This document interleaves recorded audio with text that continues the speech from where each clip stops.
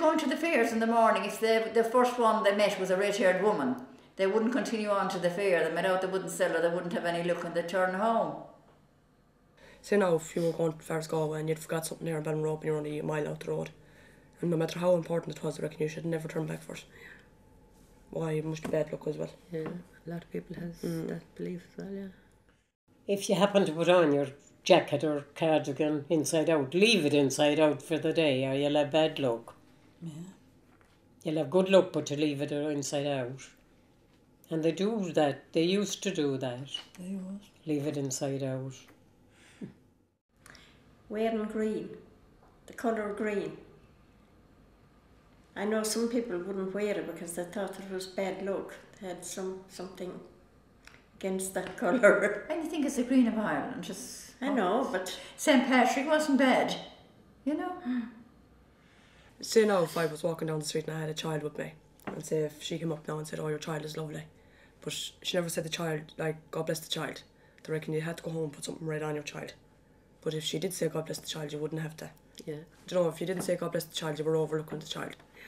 You know, the open fire, that's another thing. If a coal fell backwards, that was a visitor coming. Mm.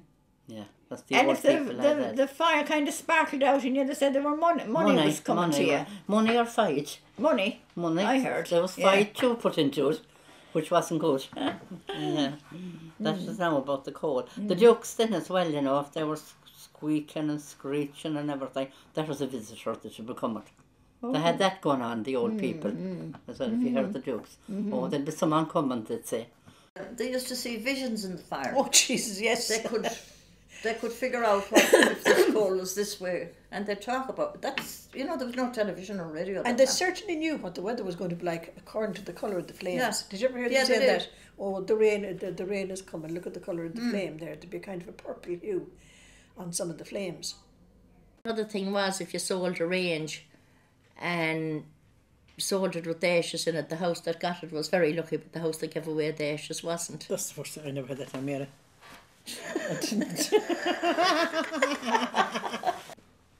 You know, when you'd be lighting your fire outside, well, it wasn't like now when you had firelighters. You brought a coal out of the fire. That's right. To start to burn whatever you wanted burned outside, rubbish or whatever. Do you know and you had to go out first and be in a sod of turf and put it in the fire before you took the coal. That was superstition as well. If there was lightning, which there used to be great big thunderstorms long ago, that isn't now, there isn't, Mary. No, not often at all, no. And they'd put out the dogs and everything outside and cats for fear they'd bring in the lightning. Oh, the dog is supposed to draw lightning, yes, I've heard that. The dog is dangerous to have in the house if you have lightning. Oh, yeah, cover the mirrors and everything. Yes, turn the mirrors inside out, mirrors. you know, from the wall. Or if there was bicycles near, cover the handlebars. Yeah, anything with steel in it and things like that. The material in the bikes would draw the lightning. But now, they don't bother at all now about that, you know. But another one we used to know here was after 12 o'clock you never threw out water without saying, hugga, tisku sala. The fairies were outside, so don't disturb them. And I remember Mother the Lord, she was seeing you going near the door with some water. Don't throw that water out, she'd say, because the fairies, you drench the fairies. We're so frightened of the fairies in time. Yeah, you wouldn't throw out water once it got dark at night because the good people might be passing. That's it, yeah. You weren't supposed to do that. No. I used to hear my grandmother saying that when our son now would be going out to the fair and he'd be intent to buy sheep or cattle, and when he'd be leaving the house she'd take the tongs from there and throw it out the door after him, you know. For good luck. That means good luck to her. I don't know, but some sort of superstition. Oh yeah, they had, you know, that he'd have good luck in buying goods, quality sheep or cattle, whatever he was buying. When they were going off in the honeymoon, whatever way they'd be going, they'd throw the tongs after her for a look. And no coal in it. Huh? No coal. No, just the tongs. That's right. I've heard of that. All right. Yeah. And I didn't hear that now. They used to do that. All right. Yeah.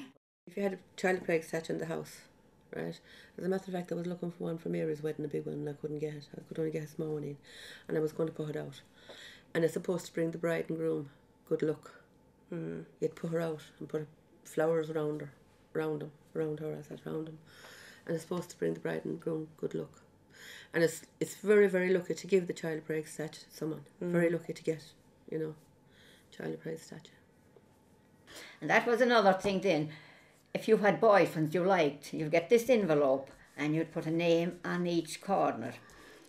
And every Friday, I don't know, Friday or Sunday, you'd have to tear a corner off and you couldn't look at it until the fourth one was in it.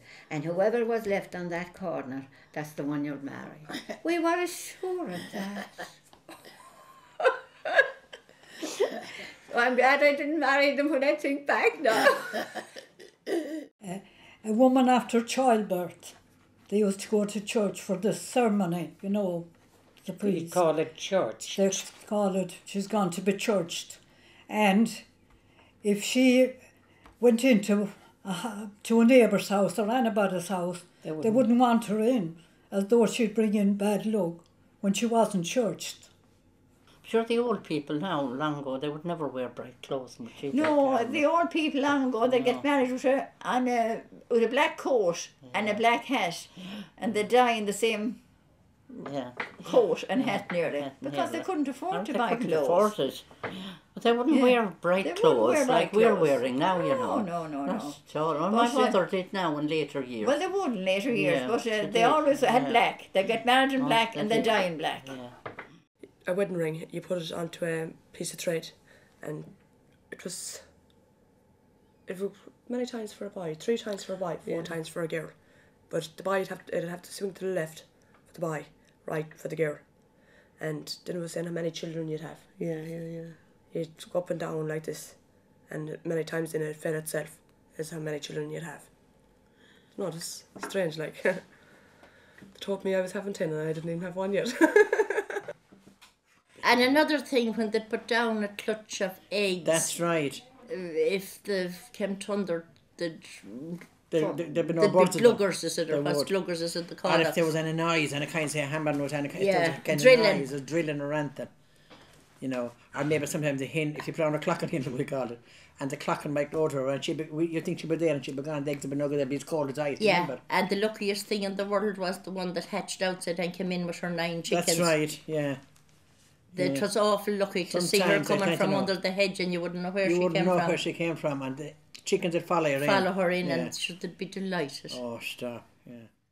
Another thing, I shouldn't be telling it at all, is about put a bit of wool into the wall for, if I say this, you'll die laughing.